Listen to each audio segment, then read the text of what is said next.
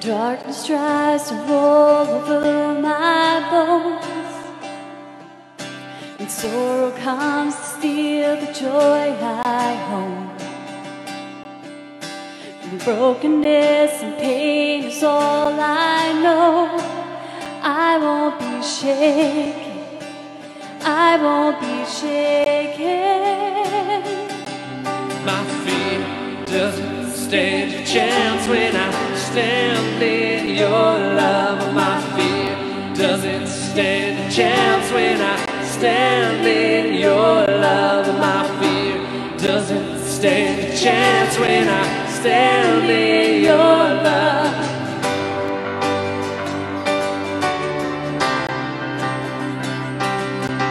Shame no longer has a place to hide. I am not a captive to the lies. I'm not afraid to leave my past behind. I won't be shaken, I won't be shaken. My fear doesn't stand a chance when I stand in your love. My fear doesn't stand a chance when I stand in your love. My fear doesn't stand a chance when I stand in your love.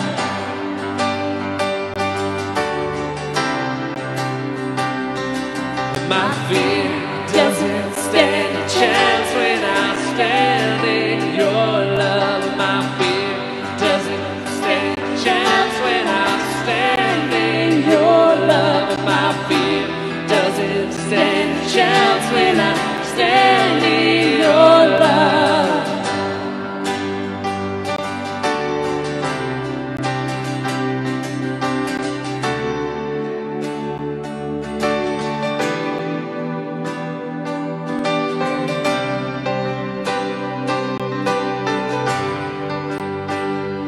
Cause there's power that can break off every chain.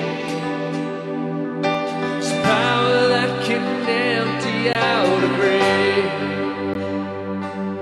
There's resurrection power that can save. There's power in your name. Power in your name. There's power that can break off every power that can empty out a grave. There's resurrection power that can save. There's power in your name. There's power in your name. My fear doesn't stand a chance when I stand in your love. My fear doesn't stand a chance when I stand in your love. My fear doesn't stand a chance when I stand in your love.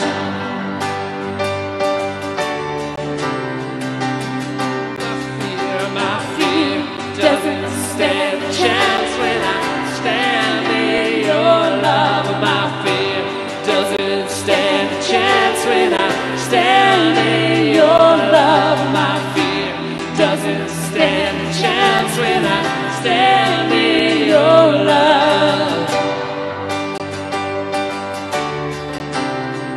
Oh, my fear doesn't stand a chance when I stand in your love. My fear doesn't stand a chance when I stand in your love. My fear doesn't stand a chance when I stand in your love.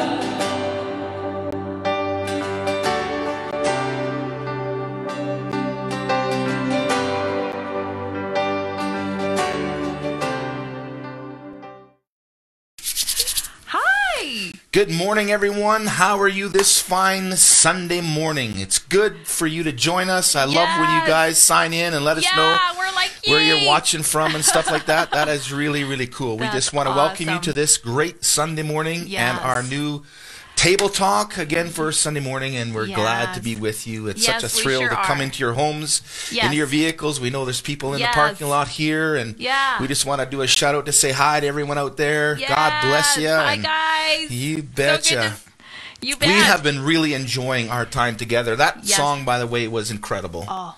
I just so appreciate Devin and Stacy and just what they bring to our church, and it's such an honor. And we just want to bless you, Devin and Stacy. Thank you so much for providing the music for us this morning as we taped it a few days ago, and we just want to honor you and your family. God bless you all. It's awesome. Fear doesn't stand a chance. No, that's what they were absolutely, thinking about. And powerful stuff. That's absolutely. Awesome. We're gonna embark on a topic that is again very relevant to not only us, but I think that all of us can relate to it. Yes. And we want to talk this morning for the next 20 or 25 minutes on thriving in transition. Yeah.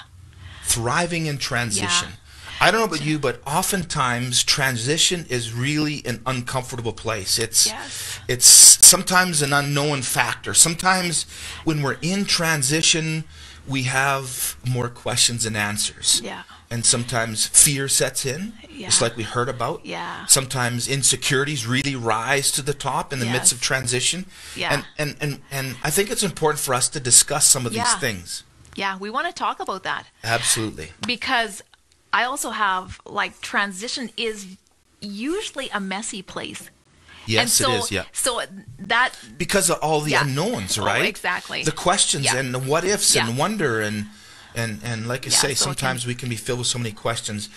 Before we get into the topic, it's important for us to say this. Yes. If we are going to thrive in transition, we have to believe inside that it's possible. Yes. If we don't believe that it's possible for us to thrive, because it's important for us to realize that God has created us to thrive in no matter what circumstances we find ourselves in. That's right. That's a huge statement.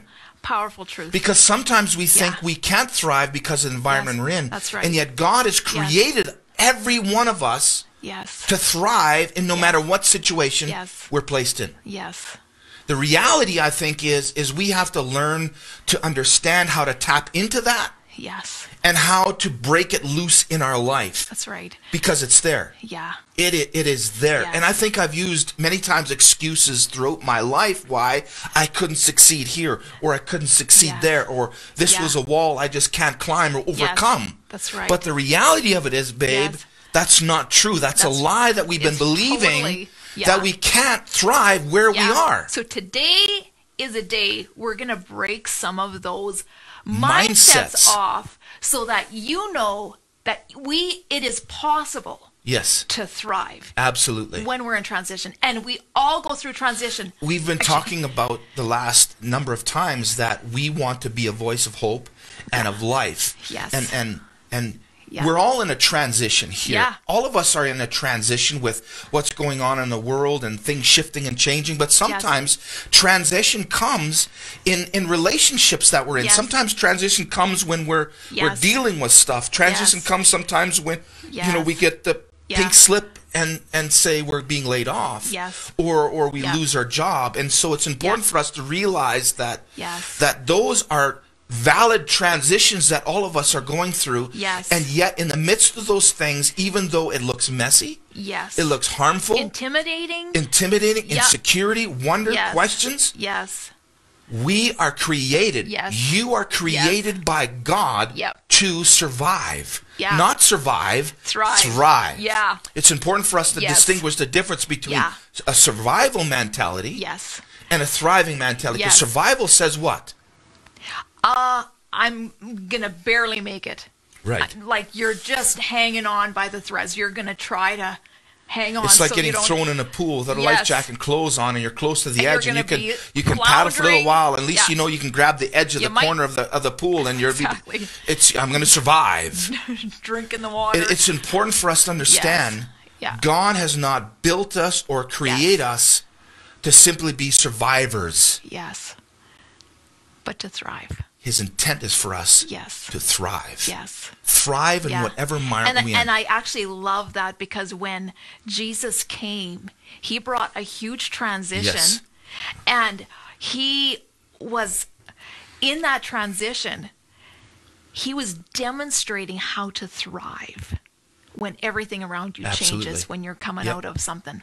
So, and I also think that in the middle of transitions, it actually can be a very vulnerable place, and it can touch a lot of areas in us that we have to actually deal with in transition. I think transition is one of the things that help us to deal with stuff. Yes, it is. It's because in transition, all these things are lifted in front of us, and we have to do something with them. We have to juggle. We have to make decisions and that kind of stuff. And this is an interesting point too that we talked about a little bit this morning as we were just wrapping our mind around what we wanted to talk about. And oftentimes, in order for us to thrive, we look for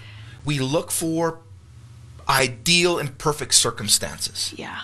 And it's important to realize that in order to thrive, we don't have to wait for our circumstances to be perfect or things to come into a line, but our success is determined not by those things, because we can rise above the obstacles that are around us. We can rise above the situations that we seem impossible. So when those transitions come, it's not an obstacle, rather it's an opportunity. Totally.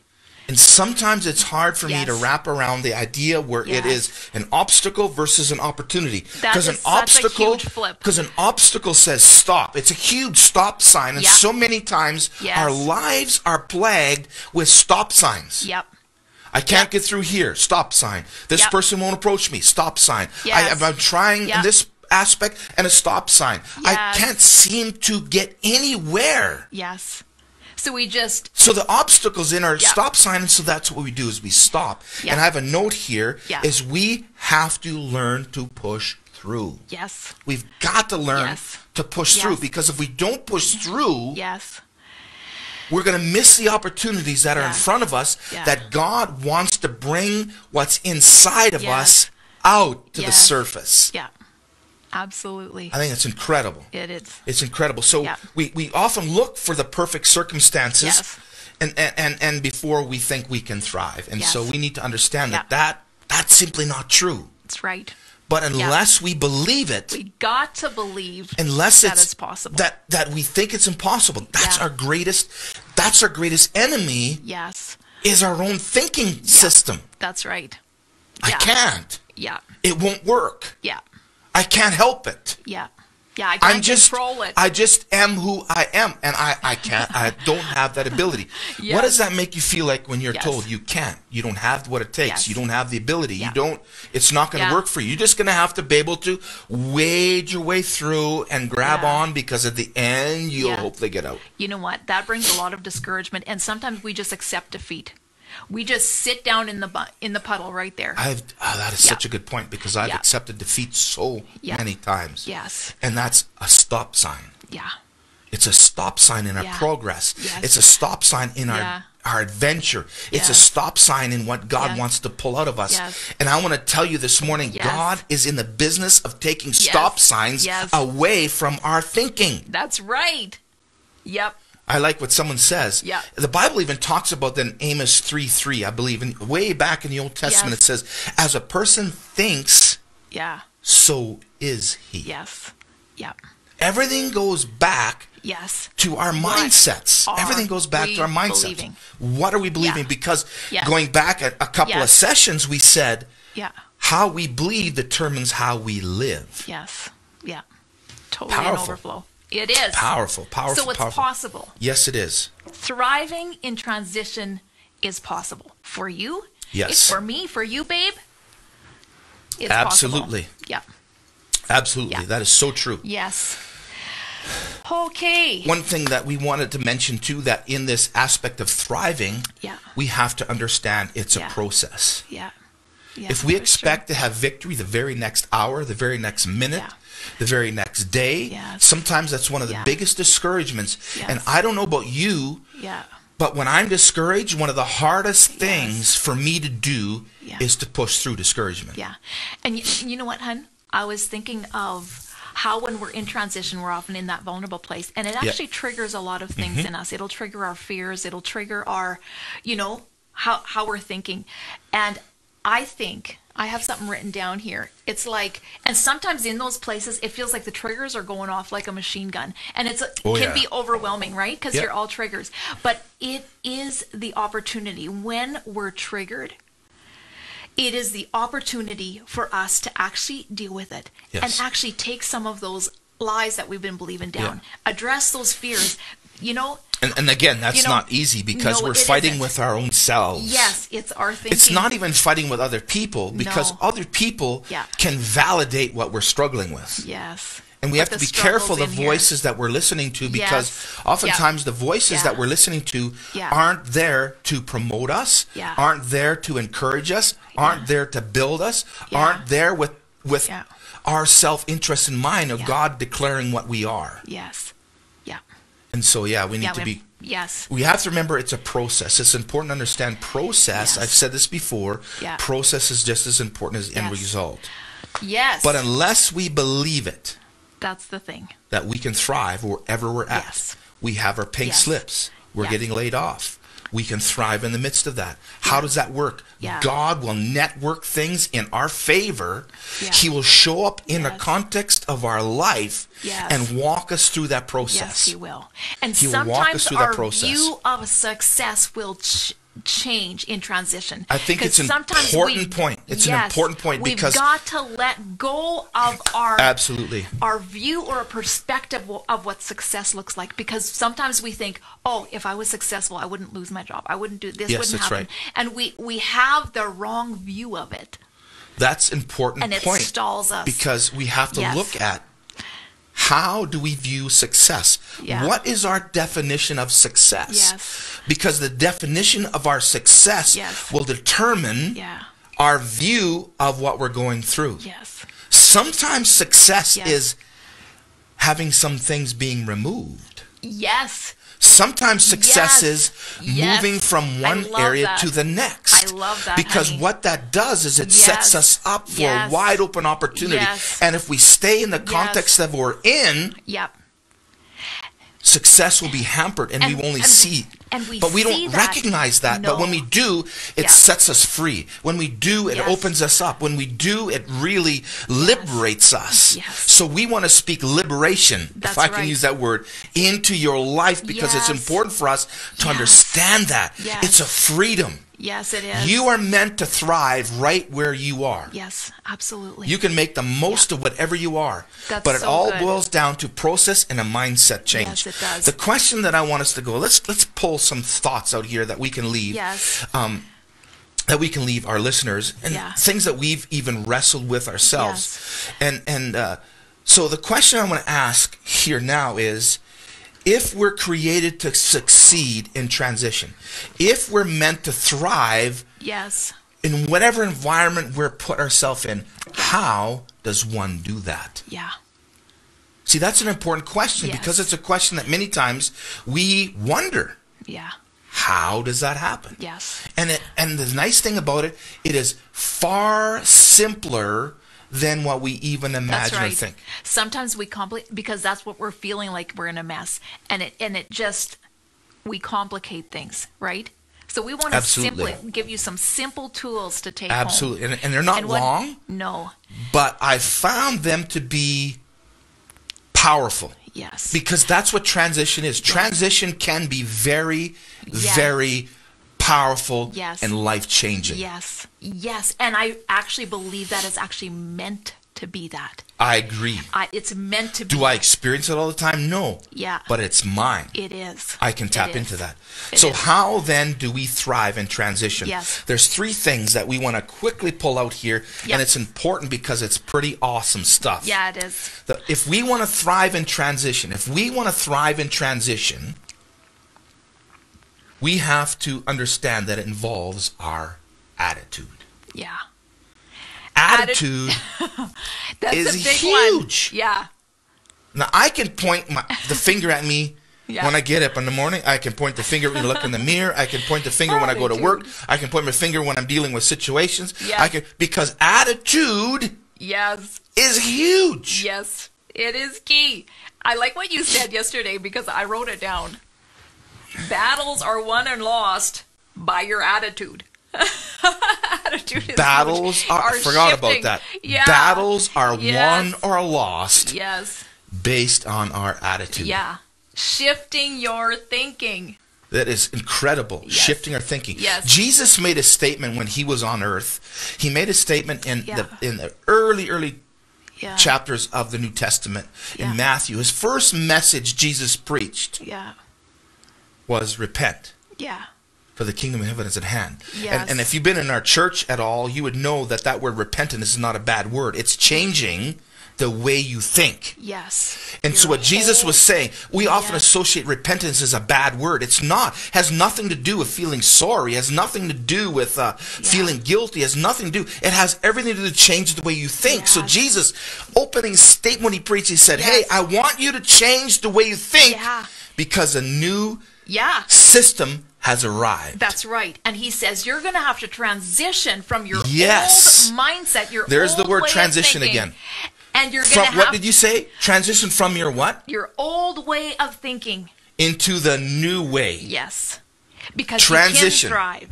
Because he brought the kingdom to demonstrate how to thrive in transition. And our attitude is key. Yes.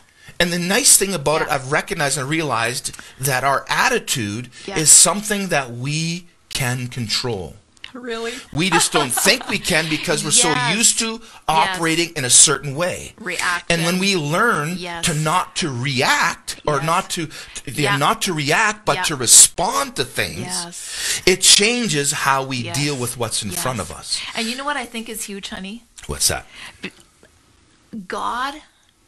Jesus was the perfect representation of the nature of God. Yes. But everything God does is to bring a transition. When there's a transition, he brings new life from something that was ashes. Absolutely. That is his nature. He's the biggest he's the biggest transitioner. Yeah. Yes. Yeah. We don't have to accept how we think of ourselves. Yeah.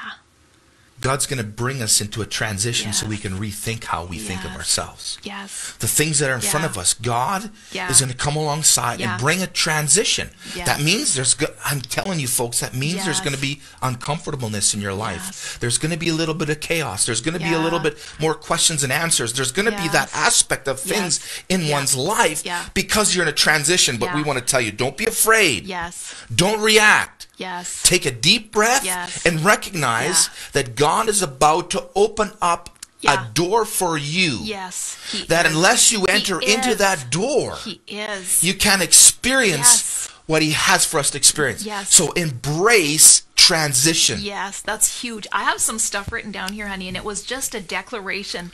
God always brings new life from ashes. He brings the dawn of a new day after a night season. He is always a restoring God. He can and will redeem and make new life come from what you thought you've lost in the last season. So that transition is the doorway into new beginnings. We experience transition here. We move from winter to spring. Spring to summer.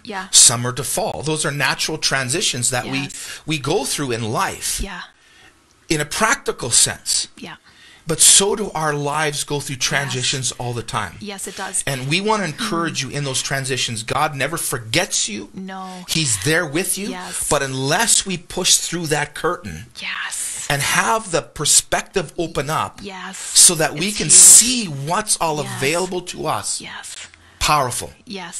Powerful. Yes, and when we believe that, when we believe it's possible to thrive, and when we believe that God is actually going to bring a new dawn, a new day, something new, a new beginning, when we believe it, It brings our heart, and it can bring us to a steadfastness. We're getting close to our 25, 26, 27 mark here.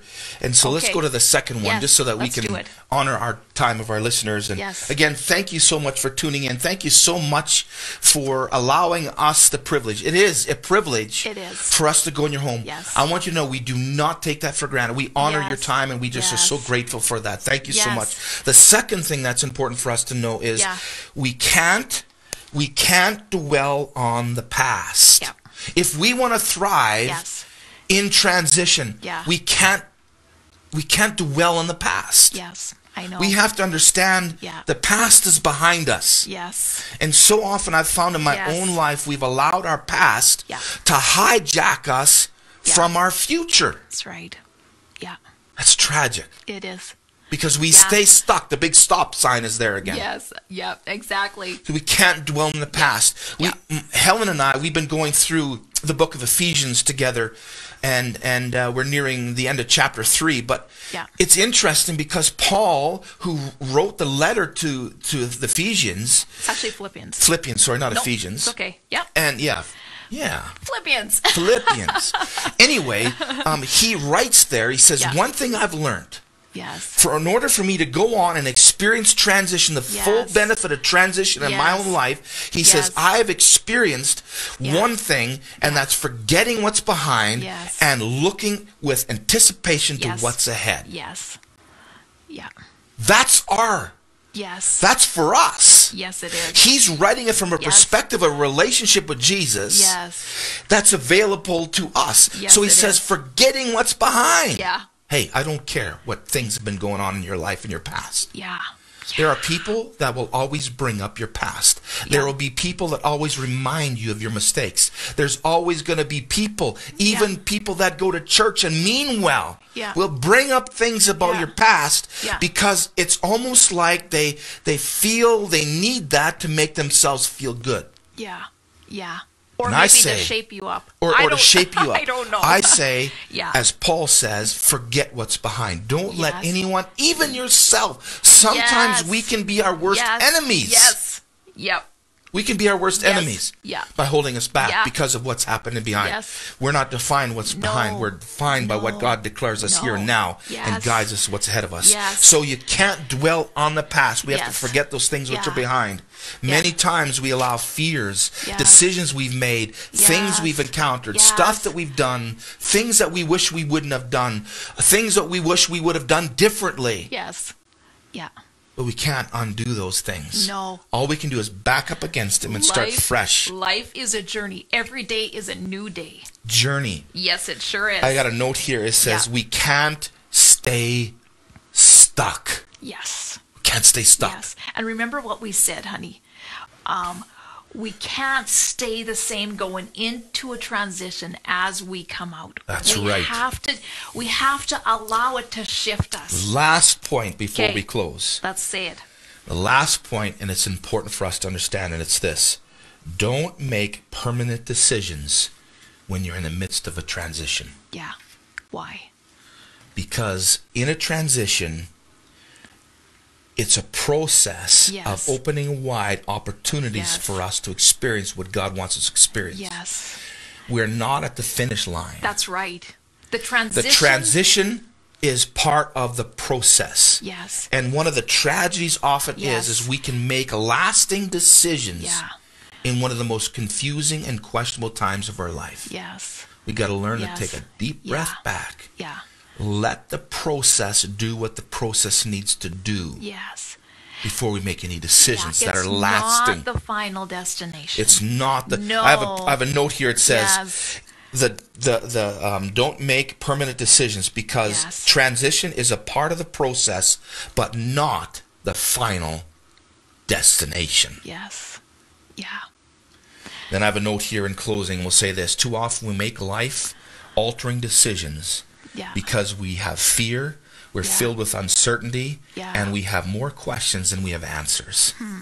I want to tell you that you are not alone. Your future is bright. God looks at you with favor. He does. Even though your circumstances may not look favorable. Yeah. Yeah. But it's not about where we are. Yeah. Because we're created to thrive wherever yes. we're planted. Yes. And it's possible. It's possible. Even right now in the middle of transition. Absolutely. Yeah. Hey, if you like what you hear, we would encourage you, hit the share button. More people get experience to hear some of this stuff of our personal journey. So hit the share button. We encourage you to go to our YouTube channel, Estevan Church of God. There's all kinds of resources there, messages. We got worship. We have songs, different things that you've heard today you can hear on our YouTube channel. And so just Estevan Church of God. Yes. YouTube, and we would encourage you, why don't you hit the subscribe button? We would love for you to be connected with us. Our Facebook page, Estevan Church of God. You can like us there. There's all kinds of ways that we can connect. Hey, why don't you take a few moments after you subscribe to our YouTube channel? Give us a note and tell us what this means to you. We'd love to hear from you. I just want to say, I feel like this topic isn't done. No. So I'm thinking we're going to jump in at Wednesday and just bring our personal soul. Just a continuation of Let's continue this talk about transition. Yeah. Thank you so much for joining us. Thanks for joining us, guys. We love you. Bless you. Bye-bye. Bye-bye.